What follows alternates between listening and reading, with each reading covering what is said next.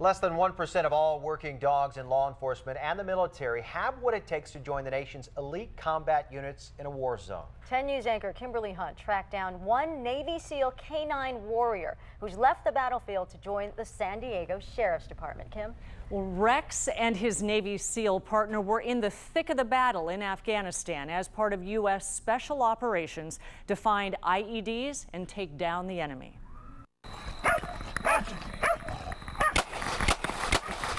Military dogs train as hard as their partners in the special forces. They have to be ready for extreme missions over many miles and keep up their speed as they're going after the bad guys. Rex and his partner were dropped into remote areas all over the world to train in explosives detection before they were deployed to Afghanistan. Let's go, let's go!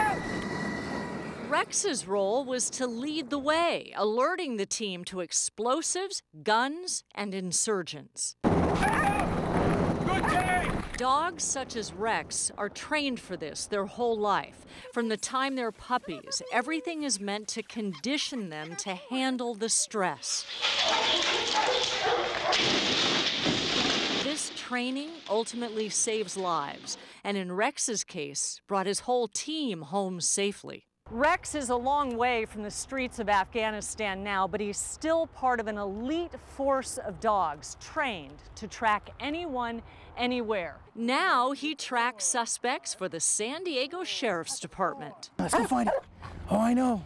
And finding things is what he does best. Deputy Marty Chapman follows Rex as he finds every item we planted in this large field in less than 5 minutes. That's a good boy. They're going to continue to fight. They're going to continue what I would tell them to do until the end.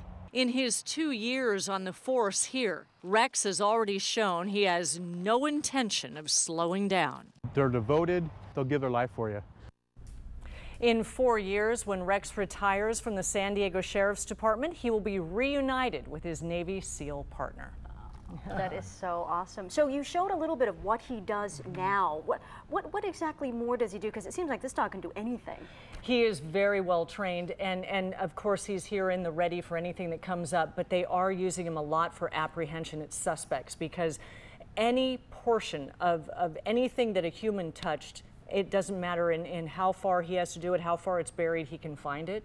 So he finds those articles and finds the people, and that's mainly what he's doing locally. Incredibly unique dog. Oh, he was just awesome. It was incredible to see what amazing senses that he has and the skills that he had, and what we planted in the middle of a field that had been touched by a person, and it was as if it was the ball he'd been looking for. I mean, just ran right to it. So beautiful. brave. Thanks, Kim.